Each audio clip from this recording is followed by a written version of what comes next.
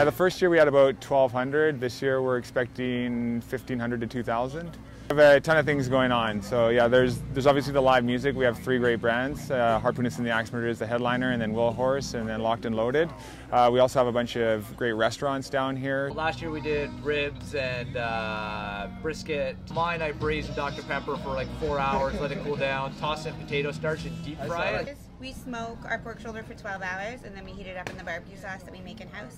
We have some tournaments. We have tug of war, we have a dodgeball tournament and a bunch of relay races, and then a bunch of other casual social games.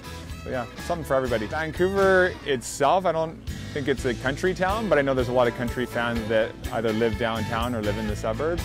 The relay races are actually a lot of fun. It's pretty fun watching people do the wheelbarrow race and the 3-legged race and all those races that you used to do as a kid at sports day. We have a bunch of stuff like that. Yeah, gates are open at 1 o'clock and we're staying open until 9:30. It's going to be a ton of fun, so grab your friends and come on down.